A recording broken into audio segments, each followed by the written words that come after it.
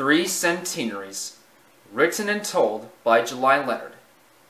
One day in April, the engines at Tidmouth's sheds were just getting steamed up for the day. When the Fat Controller drove into the yard, he had exciting news for the engines. In 1 week, the famous engine, Flying Scotsman, is coming to Sodor for his centenary, so I want you all to look your best. The engines were excited, all except Henry. "Oh no, not him again," he groaned. "Why does he have to come here?" "Because this year marks his centenary, my dear Henry," replied Gordon. "Besides, he was built in 1923 at Doncaster Works in the mainland." And he steamed away to fetch his express coaches for the Wild Nor'wester. Meanwhile, on the miniature railway, the Smallwary engines were excited about Rex's centenary. However, Rex was unsure. "I'd wish I could be with Flying Scotsman, knowing that he has a centenary too," he said sadly. "Like if that'll ever happen," grunted Mike. Bert, Jock, Sigrid of Arlesdale, Olivia, Blister 1 and 2 tried to sympathize Rex on the other hand. Don't worry, Rex," said Bert. "I'm sure you'll get your chance." One day, just a few days before the week that Flying Scotsman came, Rex was taking some passengers up the line. All was going smoothly until... crack! A whoosh of steam started hissing in an alarming way. His driver stopped the train. "What was that?" asked Rex, startled. "Your safety valve has cracked," said the driver. "You can't pull the train anymore." Rex felt awful. Just then, Jock and Frank arrived and were flagged down.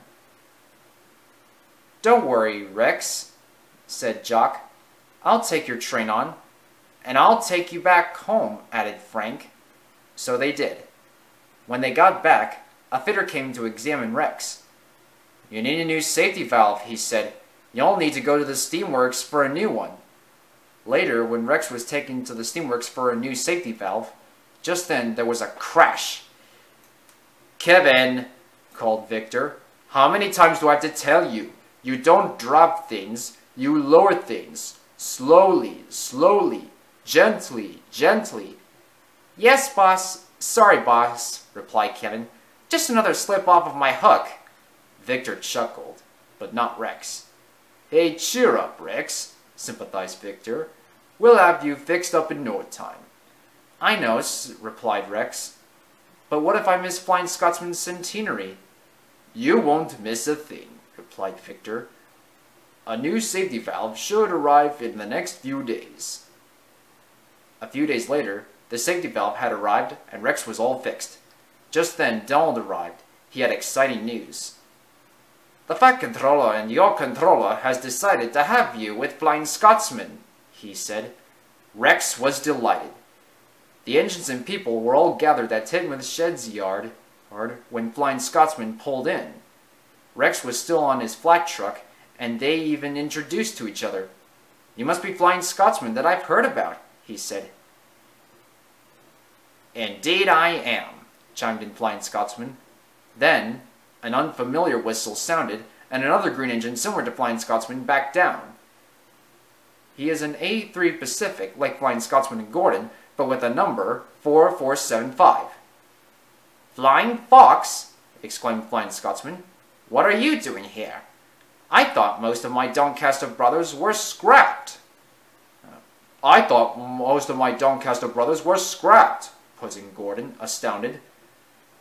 "I was saved from the cutter's torch," replied Flying Fox. "But nowadays, I work on the Deer Valley Railway in the mainland." "That's good to hear," said Rex. "Also," continued Flying Fox, "this year is also my centenary." The others were surprised. "I don't believe it!" exclaimed Gordon. "3 centenaries! Happy centenary to you 3!" And everyone cheered and whistled. It was the best centenary to Rex, Flying Scotsman, and Flying Fox.